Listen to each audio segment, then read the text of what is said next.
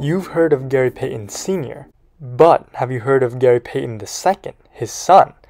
Well, today I'm going to go over why he deserves more recognition and impact he's making on the Warriors. But before I get into that, please don't forget to like, comment, and subscribe. So, the Warriors this season have been really good. They're 21-5, no surprise, you guys know the story. Their offense is 4th in the league, and when you have a guy named Curry, makes sense.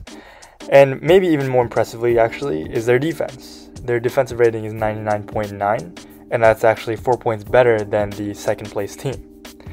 And so I picked out these other stats because I thought they were impressive, but not only that, I wanted to explain to you how Gary Payton II actually plays into these stats and how integral he's been in helping this Warriors team succeed. So this is Payton's player profile. He's 29 years old and he's had some brief NBA stints with the Lakers, Bucks, and Wizards, and he spent some time in the G League as well. So throughout his career in the G League and in college, he's won multiple Defensive Player of the Year awards. So defense has always been his calling card. And this season, he's been really great on that end as well. Even though he's only averaging about 15 minutes per game, he's averaging 1.2 steals per game. And then on offense, he's been tremendously efficient. He's shooting 66% from the field and 38% from 3. And so this has really helped him emerge this season as a key piece for the Warriors. And then what was even more impressive were his advanced statistics. So out of the players that have played at least 10 games in the season and averaged 10 minutes per game, Payton II is 1st in net rating, 2nd in defensive rating, and 5th in true shooting percentage. So when he's on the floor, he's really helping your team win. So one of the things that really sticks out with Payton is really just his effort and his energy. Payton will literally pick you up and defend you full court the entire game, which is really rare for players to do. And so what this does is that it makes other players need to be in constant alert. And if they happen to be lazy, it leads to steals. So as I mentioned earlier, Payton is very good at getting steals. And so I wanted to show you exactly how impressive it is. This chart shows the top 100 NBA players in steals per game during the month of November. So where is Payton on this chart? He's this red dot over here. So that means he's in the top echelon of players getting steals, despite playing significantly less minutes than the other players.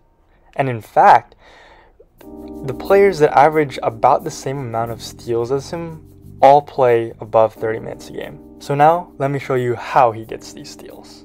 So first off, Payton has really quick hands and great defensive instincts. When players dribble, they really gotta be careful. They gotta keep the ball low to the ground and closer to their body. Otherwise, Payton's gonna get that steal. And oftentimes, it leads to a lot of transition opportunities. And then you'll notice a lot of times bigs have trouble in the post when they're driving or when they're posting up against Payton because of his quick hands.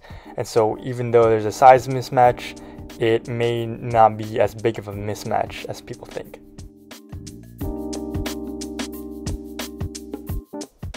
And then Payton plays the passing lanes really well. He has great instincts for where the ball is going to be and has the athleticism to get there.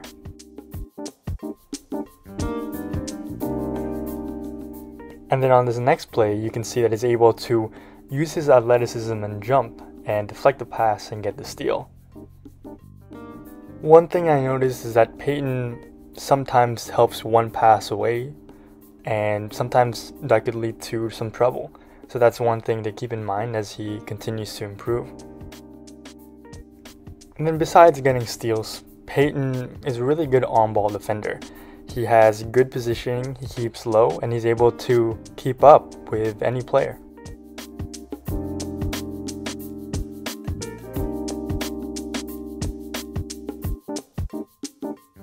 And then here, he's even able to guard someone as elite as Chris Paul, and he's able to go through the screen and still keep up with him.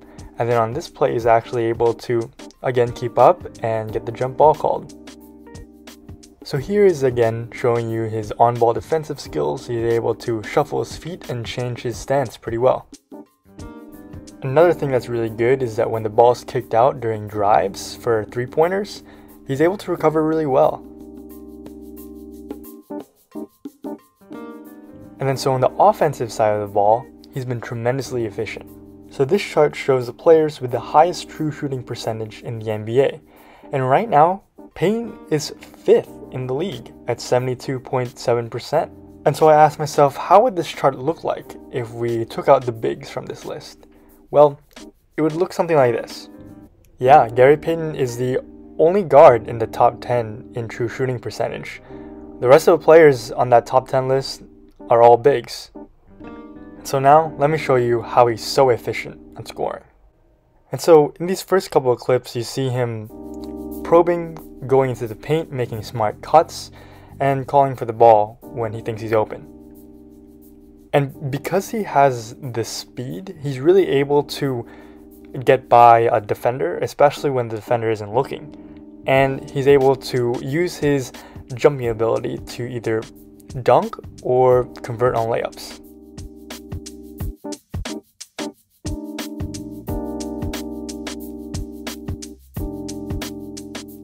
And one thing that's really come alive for him this season is his three-point shooting ability. He's a career 30% shooter, but he actually is shooting 38% from 3 this year. And he is really able to work well off of the other players on the court.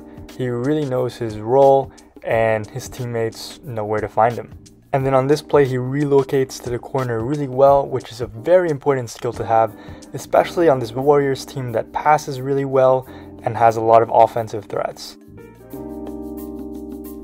And then another reason why he's so good and so efficient at scoring is the transition game. Usually comes off of steals or rebounds, and he is really able to take off in transition, and when it's an open court like that, it's over for the other team. And then you see here, he leaks out really well, and in transition, that's a slam. And then he actually also gets a fair amount of offensive rebounds as well. Again, his hustle is tremendous. He's willing to battle down there with the bigs, despite only being 6'3". And then honestly, he's also just able to out-jump some of the players for the rebounds. And when you have a guy that size battling for it like that inside, that really just inspires a team. So if you like content like this, please do like and subscribe to the channel, and I appreciate your support.